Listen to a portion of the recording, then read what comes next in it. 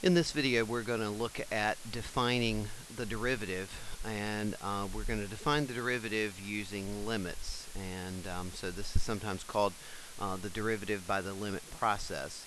As you can see from the screen, the goal of this lesson is we're going to take a function, a parabola x squared minus 4x plus 5, a quadratic function, and our goal is to determine the instantaneous rate of change, which is called the derivative, which is also the slope of the line tangent to the curve. And we're going to find the derivative at a particular value x equal to c, or restated, we're going to find f prime of c, and f prime of c means the derivative of the function f at c. In other words, we're going to find the instantaneous rate of change at c. So make sure that you understand that all three of these, the derivative, instantaneous rate of change, and slope of the line tangent to the curve at x equal to c, they all mean exactly the same thing. So let's see how this works.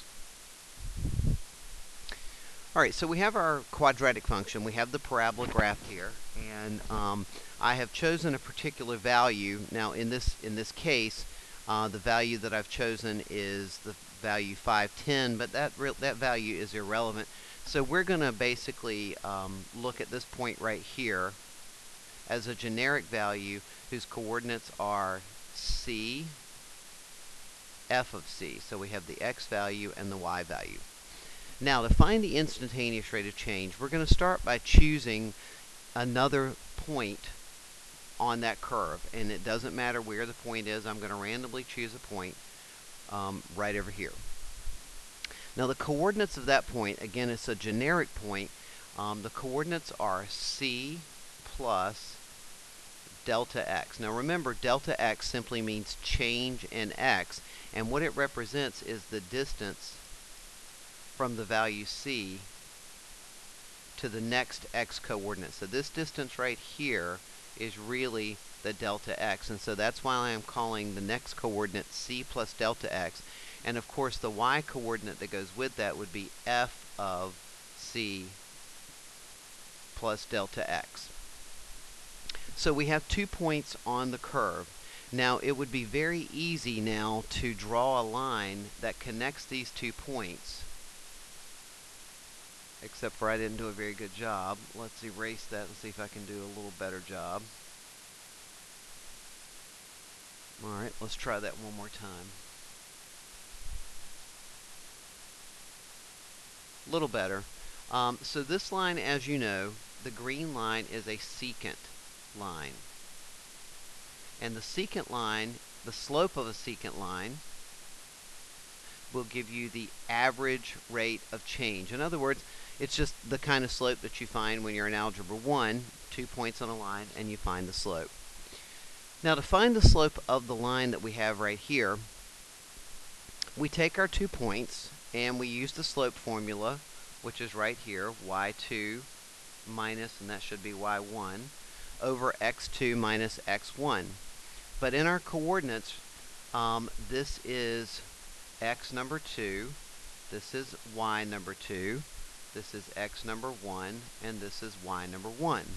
So we're going to do what we would normally do. We're going to substitute those values into the slope formula, y2 minus y1 over x2 minus x1. So if you look at my work down here, this value right here is y number 2, this is y number 1, this is x number 2, and this is, whoops, sorry, let me clean that. So this is x number 2, and this is x number 1.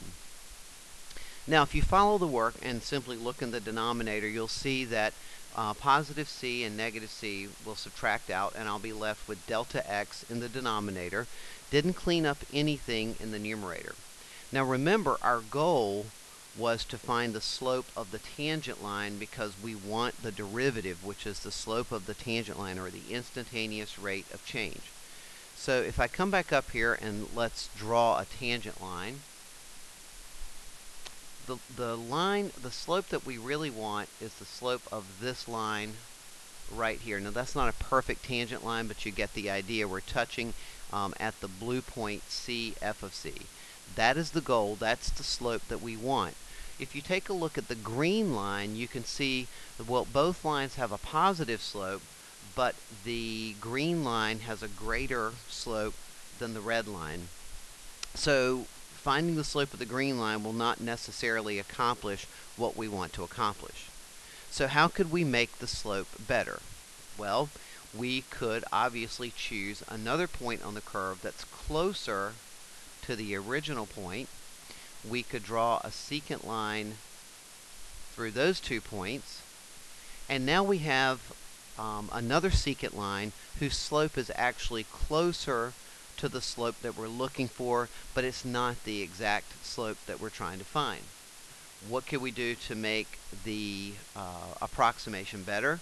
We could choose a point closer to the point that we're trying to find the derivative of, draw another secant line between those two, and you can see that as we decrease the delta x, the slopes of those lines, those secant lines, are getting closer to the slope of the line that we're looking for, which is the slope of the tangent line.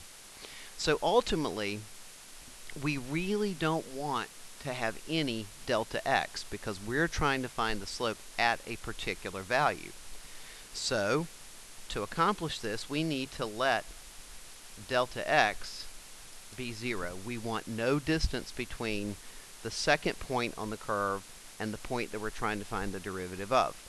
However, that creates a problem because if you look at our slope formula that we have here, we can't let delta x be 0 because division by 0 is undefined. So that's why the statement says we want the slope of the tangent line to the curve at C, and we want no delta x. Well, what's the issue? Division by 0 is undefined. So what do?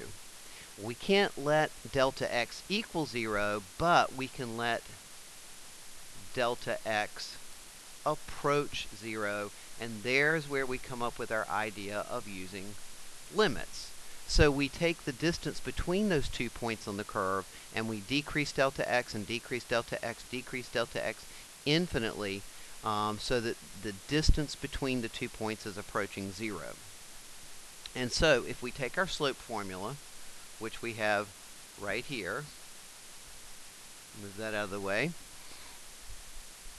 and so the derivative, the slope of the tangent line at C, so we're finding the derivative at C, is the limit as delta x approaches 0.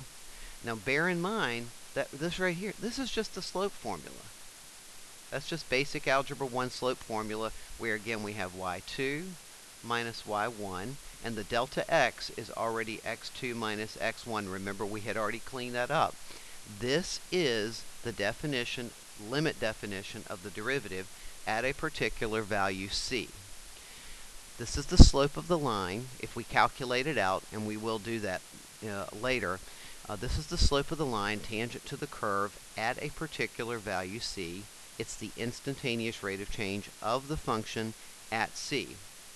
Now, we can use, this is what I'll call a point-specific definition. In other words, it will find the derivative only at a particular point. It will find the slope of the tangent line at a particular point, and in this case it's point-specific at c, whatever number we choose. Very often we'll want to find the derivative of a function, and instead of finding it at a particular value c, we'll want to find the derivative in general. So the general derivative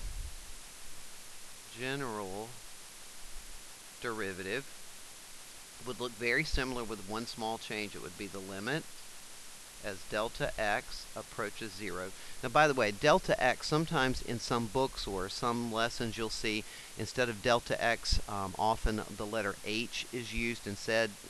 Delta x is just treated like a variable. So the limit is delta x of f of x plus delta x. Now notice the difference. Instead of using a c, I'm using x, which now makes it in general, any value of x, whereas at c is a particular value of x. Minus f of x, the function itself, over delta x. So this will give you a general derivative, whereas when you use c, you get a point-specific derivative.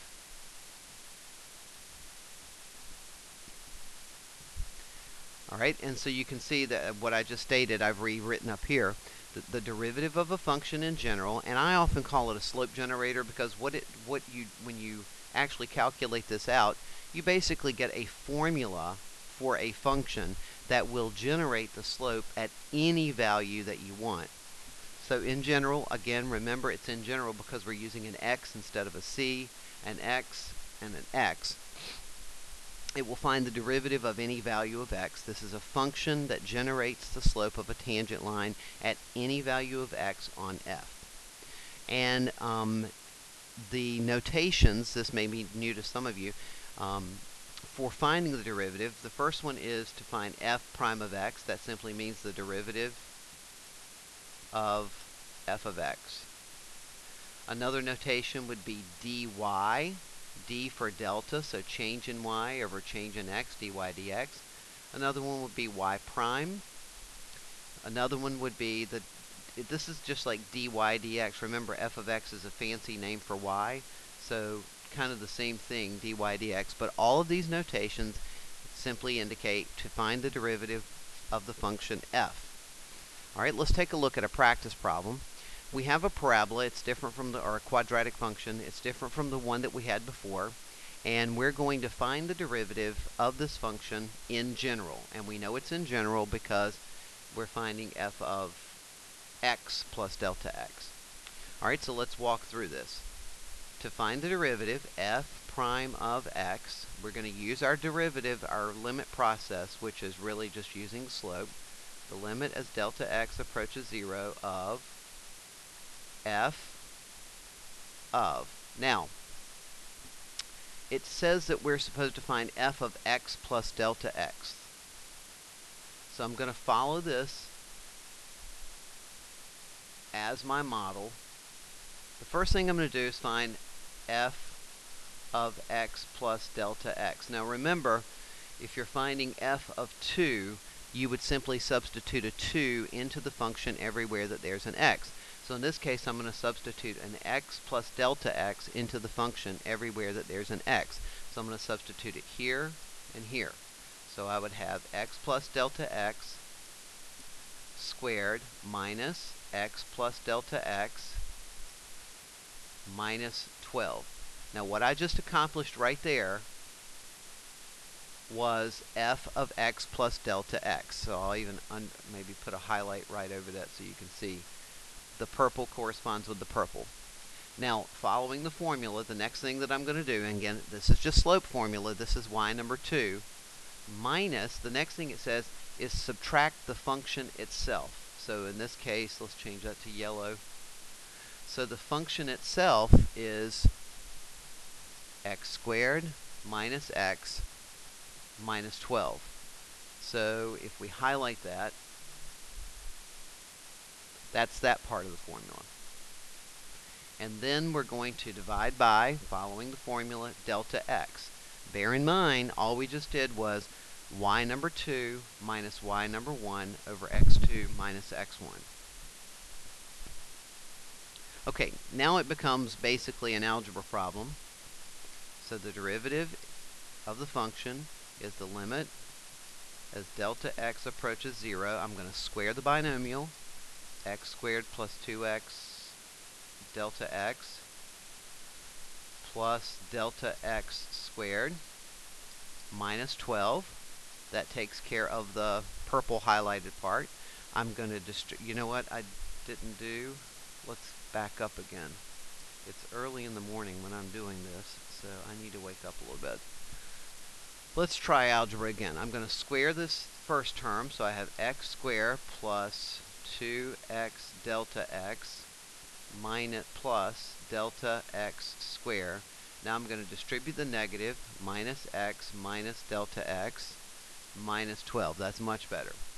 Now I'm going to distribute the negative into the second term, and I get minus x squared plus x plus 12, and that's all over delta x. Again, just doing some algebra cleaning up. All right, when I combine like terms in the numerator, x squared will subtract out with x squared. Negative x will subtract out with positive x. Negative 12 will subtract out with positive 12. And if you look at the terms in the numerator, you'll notice that every term in the numerator has a delta x in it. So I'm going to factor that delta x out, and that'll leave me with 2x plus delta x minus 1 over delta x. The delta x's will subtract out. Now I can substitute 0 in for delta x. And if I do, I'll end up with 2x minus 1, which is the derivative of the function in general, which is what I wanted. This is a slope generator. So, for example, if I wanted now to know the derivative of the quadratic function at 2, I would substitute 2 into the slope generator. 2 times 2 is 4, minus 1 is 3. Now, graphically speaking, let's insert a page here.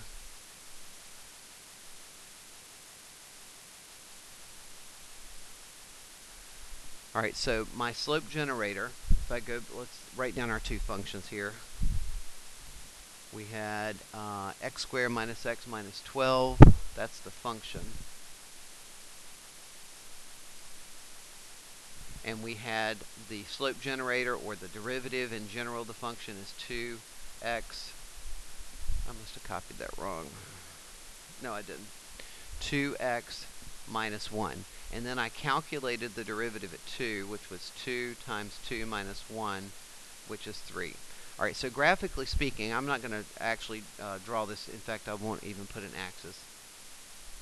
So we know that we have a parabola that opens up, so it looks something like that. All right, let's assume that at this point right here, this is an x value of 2, and that would be 2, let's see, 2 squared is 4, minus 2 is 2, minus 12 is negative 10, if I calculated that correctly. Let me check it in. 2 squared is 4, minus 2 is 2, 2 minus 12 is negative 10. Alright, so this is a point on the parabola, and I got this out of the original function, so this is f of x. Now, we used the derivative to calculate the slope of the line tangent to the curve at 2. So if I draw the tangent line to the curve at 2, the slope of the tangent line to f of x at x equal to 2 is 3. That is the derivative of f of x at x equal to 2, or slope of the tangent line. So visually, that's what's going on. So hopefully you can take a look at, if you still have questions, you can view the video again if you're still not quite sure. But this is just really the development of the definition of derivative using the limit process. Bear in mind that derivative is slope, and in the end, if you look at the definition of the derivative, if we go back here, it really just boils down to slope, where this is y number 2 minus y number 1 over x2 minus x1.